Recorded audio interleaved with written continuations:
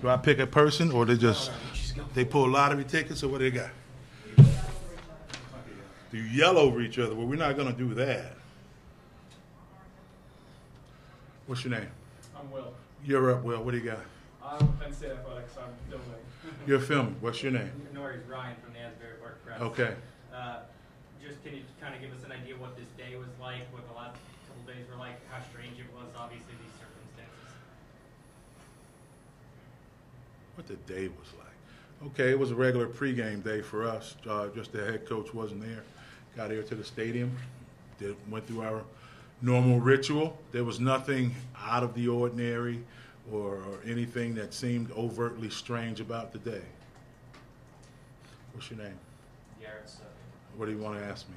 I guess going into that decision to kick it on the field goal, did it ever cross your mind to maybe go for it? Yes, it did. Is there another part to that question? Why did you decide to kick it? Well, I decided to kick it. It was 4th and 10 from the 11. We had just run what we thought was one of our very good choices in that distance, so we decided to kick the field goal. What's your name? I'm Josh. Where you from? ESPN. Here we go, Josh. All right. Well, you talked about how the days leading up to today was. What was like being on the sideline at this game? You know, in terms of the atmosphere and you kind of trying to spearhead, Rutgers today. Was it unusual for you? Did it feel odd without Kyle Flood by your side? What were the emotions that ran through your mind today? I worked for a guy for a while that said to take the emotion out and coach the player, and that's the situation I found myself in today. I had to help the coaches as well as I could, help my players as well as I could. It wasn't overtly odd or anything of that nature. It happened really quick at the end of the week, so it's kind of like a guy coming off the bench and he does okay, and then all of a sudden he's got to play a full game the next day. It wasn't a big deal. Really, it wasn't. A lot of people making it out like it was a lot bigger than it was.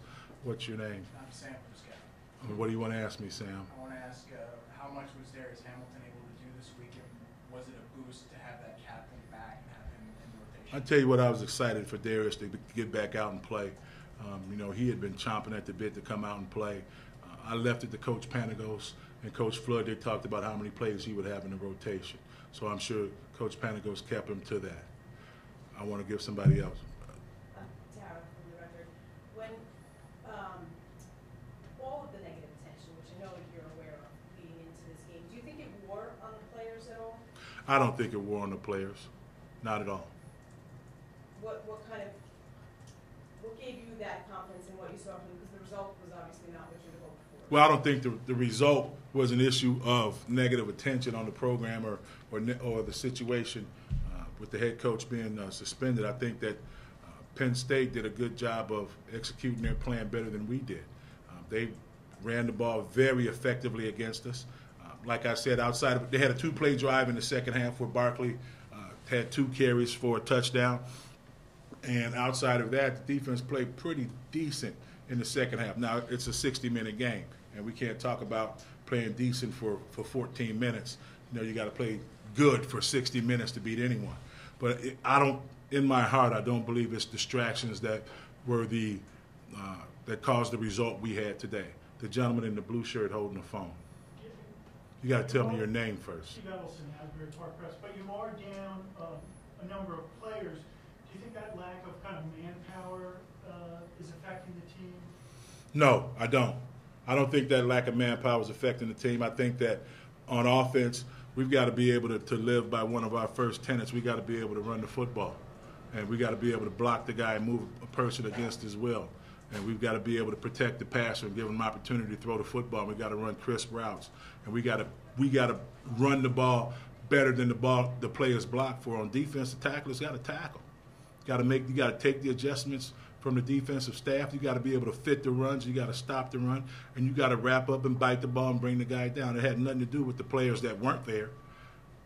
The players that were there have been trained the same way and have the same responsibility. The young lady with the green shirt on and the glasses. All right, you just filming. You're just filming. Well, Coach, Oh, yes, sir. Did you feel like you were battling starting field position all day today?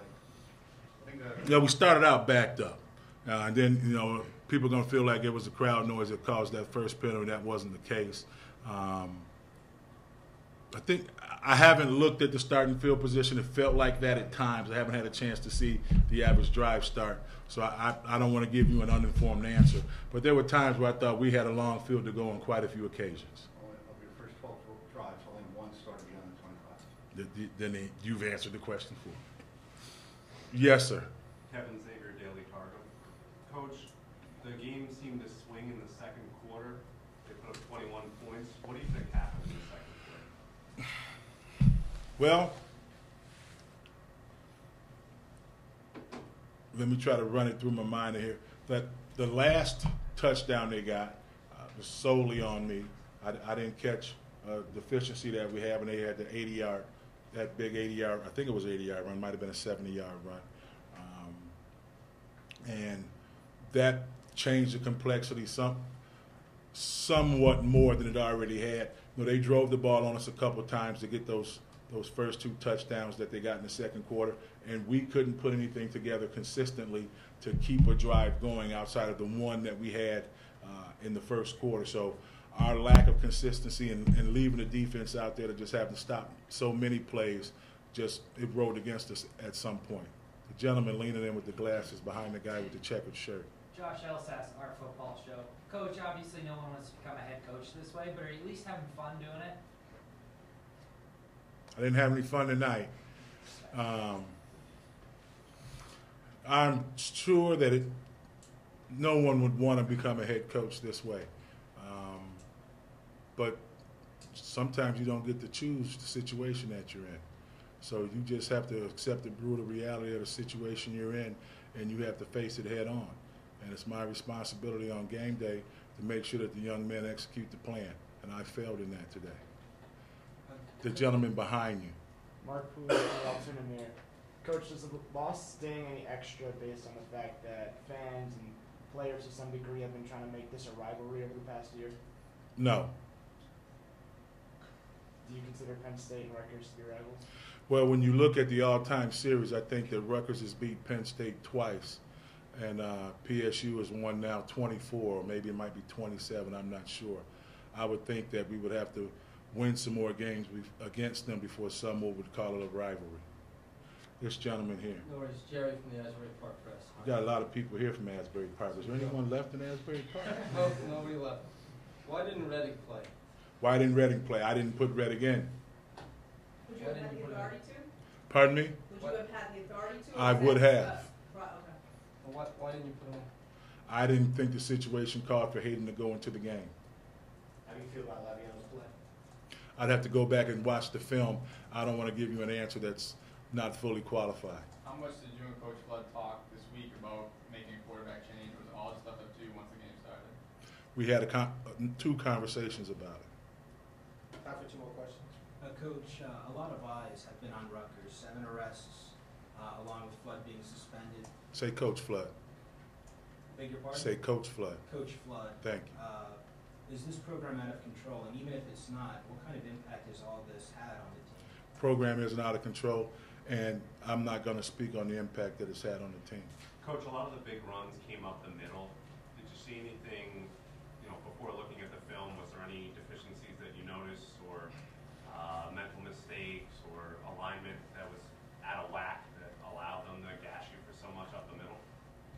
I can't give you a qualified answer to that because I wasn't with the defense all week. I was on the headset with them. Coach Rossi and Coach Frazier were talking about the adjustments that needed to be made and where we were deficient on those runs that were big. We did a good job. They did a good job adjusting to them in the second half, and a couple got out against us in the second half after the adjustment was made, and we've got to play better. In all three phases. He said 2 more. Are you allowing any more? No, let's go. Thanks, Coach. Thank you.